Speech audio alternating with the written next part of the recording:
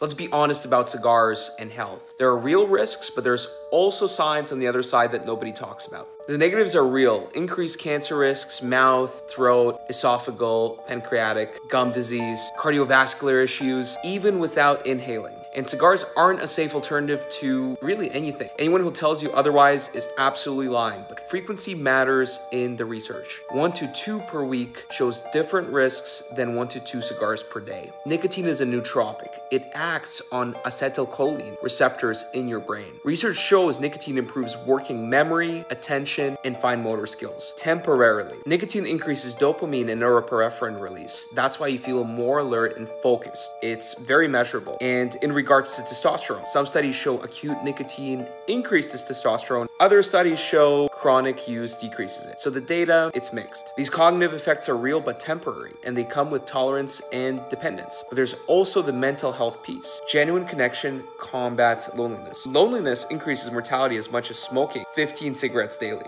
and that is documented. If cigars create 90 minutes of presence that builds relationships and has measurable health benefits, well, doesn't sound so bad. So here's the actual trade-off. Physical health risks against temporary cognitive effects, mental health benefits from connection, and stress reduction. All I'm saying is that the full picture includes research most people just never see. Make your choice with complete information.